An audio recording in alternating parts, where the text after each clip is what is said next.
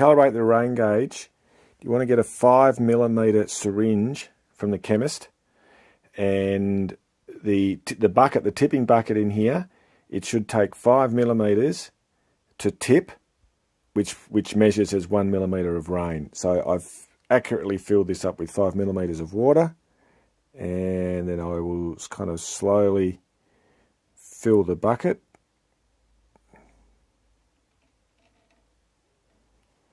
Right, it didn't tip. Okay, so what I'm going to do, that's 5mm. Let's just see how much more it needs. This one needed a little bit, or just a little bit over 5mm, like 5.2 or something. So that is going to undermeasure the rainfall. Okay, so we're going to do a calibration next.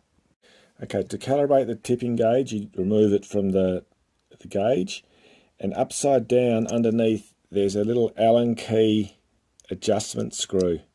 Now, if it's under measuring the rainfall, you want to turn this adjustment screw half a turn clockwise, and that will mean it's going to tip sooner and it's going to tip out when there's less water in, which should bring it back to an accurate measurement. So that was half a turn clockwise because it was under measuring the rainfall. Okay, now we're going to put 5mm in the tipping bucket again.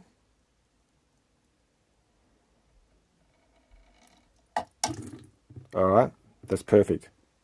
Okay, so the syringe, 5mm syringe from the chemist, that's how you calibrate the rain gauge.